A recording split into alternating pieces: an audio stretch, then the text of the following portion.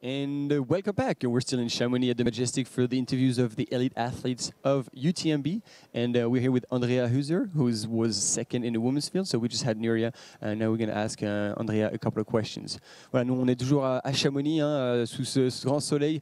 Enfin, on a eu des courses assez difficiles sous la pluie, mais là, on a le soleil.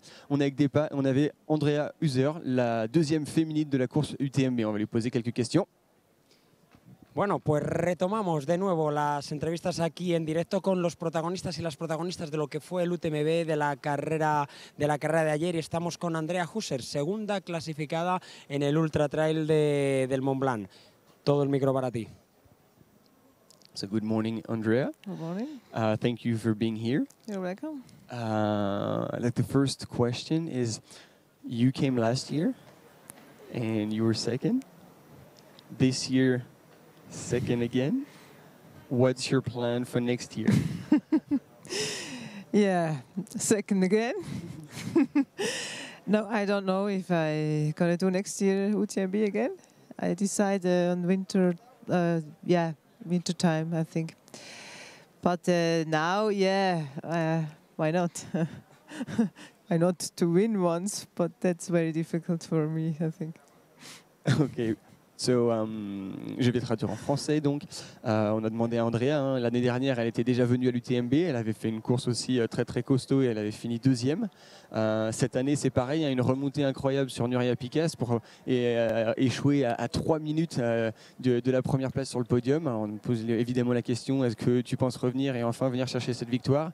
Bon, la réponse est mitigée, forcément, c'est toujours délicat après avoir passé autant de temps sur les jambes de se dire, ah bah ouais, pas de problème, je vais repartir. Mais elle dit, quand même, pourquoi pas, une victoire ici, ce serait quand même beau à faire. Bueno, pues le ha preguntado Martín a Andrea, que el año pasado también vino al Mont-Blanc, fue segunda, este año vuelve al Mont-Blanc, vuelve a ser segunda, que cuáles son sus planes para el año que viene. Y ella ha contestado que se conformaría con ser segunda, pero bueno, que realmente no sabe lo que hará el año próximo, no sabe lo que hará en la próxima edición, pero que por qué no venir al Ultra Trail de Mont-Blanc, y como todas las corredoras, pues encantada y soñando con vencer en esta carrera. So the next question, she had obviously the experience of this year and last year, two very different weather conditions. Last year was sunny, hot, warm, and dry, and this year was all the opposite, with the rain, with a little bit of snow up in the cold temperatures as well.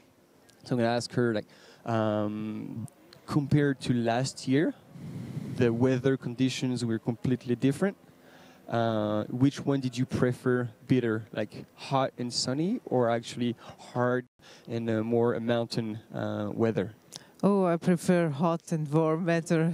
I don't like cold weather because it's always a challenge what to wear and a lot of preparation and thinking about the clothes, and I don't like that. And and I don't like to freeze. Also, I freeze very fast and long, and I need a lot of clothes when it's cold, and so I like when it's hot and sunny.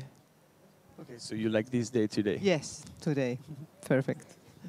Ok, donc voilà, on lui a posé cette question à propos du temps. Hein. Elle a l'expérience de l'année dernière, qui était vraiment des conditions idéales, un peu comme aujourd'hui, de chaud, du sec.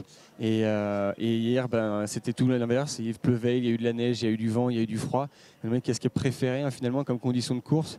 Elle me dit, non, moi, malgré qu'elle soit suisse et donc du coup habituée forcément à des hivers, elle me répond que clairement elle préfère le chaud, qu'elle n'aime pas trop quand il fait froid. Elle est assez sensible aussi au froid. Et donc en plus, quand il faut mettre plein de couches et réfléchir un peu à sa tenue, ça l'embête. Alors elle préfère faire relativement simple. S'il fait chaud, c'est mieux. Terminando con como lo ha dicho Martín, si hace calor, mucho mejor. La pregunta de Martín a Andrea era que las condiciones climatológicas del año pasado no tienen nada que ver con las que hemos vivido este año. El año pasado hizo mucho calor, este año ha hecho mucho frío. ¿Qué es lo que prefiere Andrea? Andrea lo ha dejado clarísimo, no le gusta el frío, ha pasado demasiado frío ayer, sobre todo en las partes altas del recorrido, no está preparada para ello, y que por supuesto que prefiere prefiere el calor, prefiere un día como el que hace hoy. Okay, so that was it for the interview with Andrea HUSER, who was the second place finisher of the 2017 UTMB. We're going to still tune in and interview more athletes, so stay with us on the web TV of UTMB. Thank you very much. You're welcome. Congratulations again. Thank you. And if you think about coming back next year, we'll make sure the weather is good. Okay, then I will come. Excellent. Thank you all. Again, like I said, stay tuned and we'll be with someone else very soon.